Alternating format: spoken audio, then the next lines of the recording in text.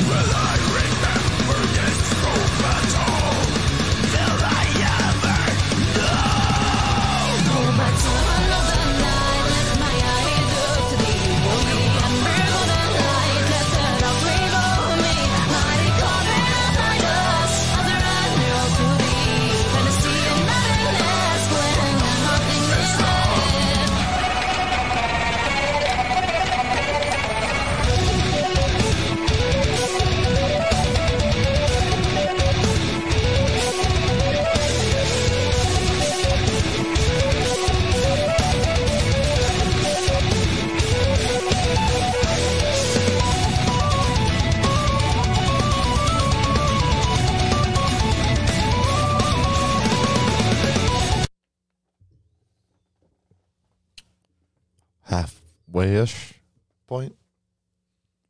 Dude. What? Vibe. It definitely, I love all the instruments that are working here, working together. Dude, the instrumental is absolutely doing it all for me. Now, I will say, I typically don't like this kind of metal with screams. That is an interesting addition.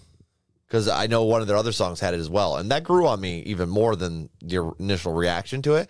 But typically, I like my power metal or symphonic metal. This doesn't have a symphony with them, but that kind of metal, yeah, I prefer it all cleans. Which is hilarious considering I listen to metalcore, a little dash of deathcore. I mean, I feel like I can agree with that, but that's because I prefer cleans over screams in general. But with this, it sounds good. And it's a really nice back and forth here. I will say the cleans are extremely atmospheric. They are. Well, that's what, and then it's almost like I regret them going as we go into a scream. And then I was like, damn, this does sound good though. Yeah. If that makes sense. Yep. Like, man, I want those cleans again. And then it hits the cleans. Oh, yes. I can understand about half the words he's saying too. He's going hard. His screams sound great. It's just the mixture of the two. Yeah. That's throwing you for a loop. Yeah, it's not really even a negative in this sense, but typically it would be for me. Like I typically want it all clean and no screams in my symphonic or power metal. However, it's working. It's working. So, I mean, that's what it's supposed to do. Let's measure out. Let's do it.